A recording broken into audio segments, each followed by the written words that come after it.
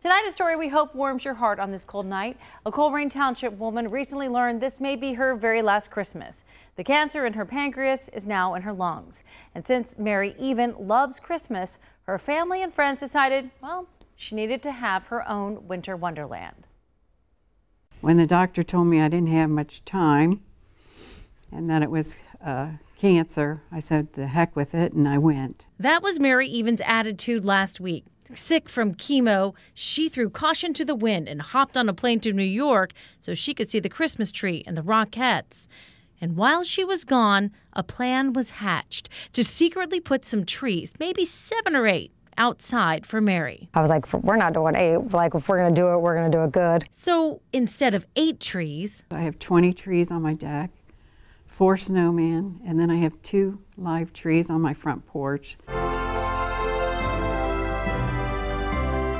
About 50 friends and family secretly worked all day this past Sunday at Mary's Colerain Township house. They put up the trees, strung the lights, so they could surprise a woman they love so much. It was so great because everyone feels so helpless, and this was such a great thing to come together and actually feel like we were doing something to make her feel better about herself and her last Christmas. We wish you a Merry Christmas. We wish you a Merry Christmas.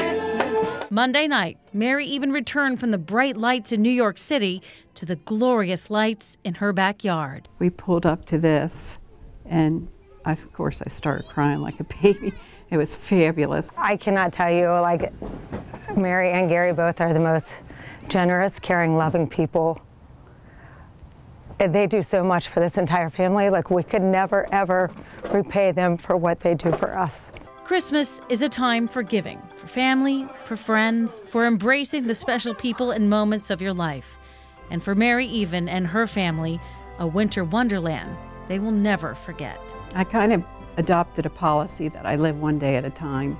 And I'm not sure if this is my last Christmas, but they sure made it special for me.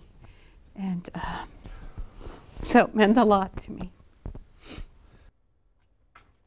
Well, I spoke with Mary tonight, and she told me her doctor says she may only live months. She could live, though, a couple of years. So we're rooting for a couple more Christmases for her and a whole lot of love as she heads into January and endures more chemotherapy. We wish her all the best.